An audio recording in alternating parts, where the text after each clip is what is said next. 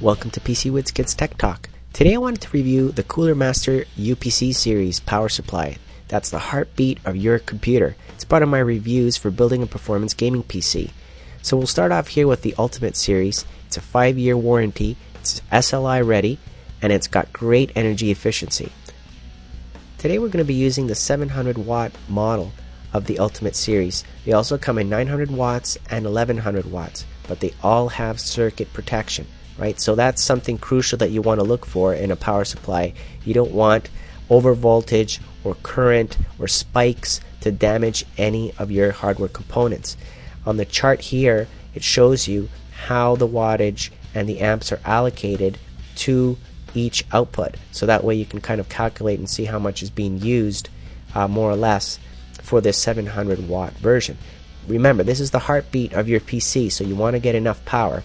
Now if we turn it over to the side here, the power plug, nothing fancy, and there's the on-off switch, but look at that mesh grate here. That's for the airflow that you need, right? So we got excellent airflow coming through, and on the side where the fan is, we also have great airflow and efficiency. So it has a consistent RPM and use of power up until around 80 to 87%. It starts to increase, but you've got a great airflow coming in and out of this little guy. If you actually open it up, you can see that these capacitors are Japanese made, so that's quality. You want to look for stuff like that.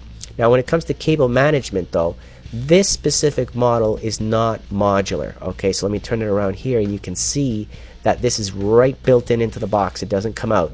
So this model does not have the modular plugs that you can just allocate, but it does come with the standard pins, right? The standard plugs that you need for your multiple SLI cards, for example, for your floppy, your motherboard, any older hard drives that you might have, and the new hard drives that you might have.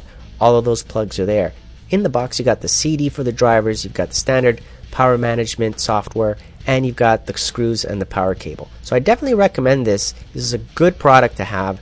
It doesn't have the module plugs, but it still does the job because it has great efficiency, energy saving, and definitely has the protection. So I thank Cooler Master for providing this product, and I hope you enjoyed this video, and thank you for watching.